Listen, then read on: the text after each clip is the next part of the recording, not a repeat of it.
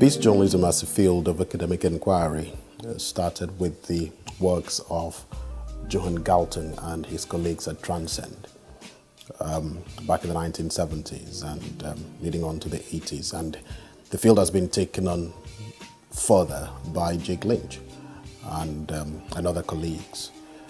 The concept of peace journalism, although it has really grown within the academic community, it hasn't really crystallized, if you like, within the area of practice. It asks journalists and their editors to impel or get the society to value non-violent responses to conflict. Now, when journalists give a lot more attention to peace initiatives, efforts being carried out by societies to build peace locally, community-based organizations, churches, mosques, groups coming together to undertake peace initiatives, whether it is homegrown or even brought from outside.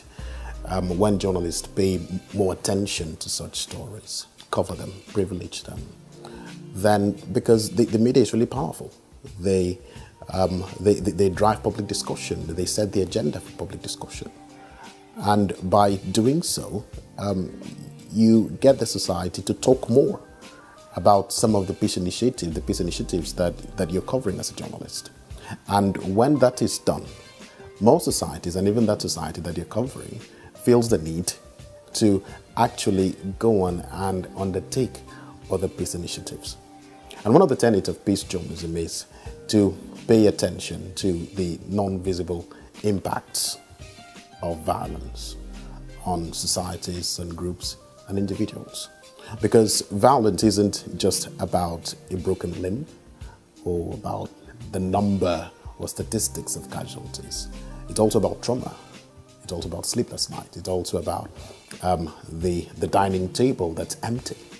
So by providing the coverage, if you like, to the non-visible impact or effect of violent conflict, the peace journalist makes society to value peace over violence and look within itself to find means through which they can build local cultures of peace.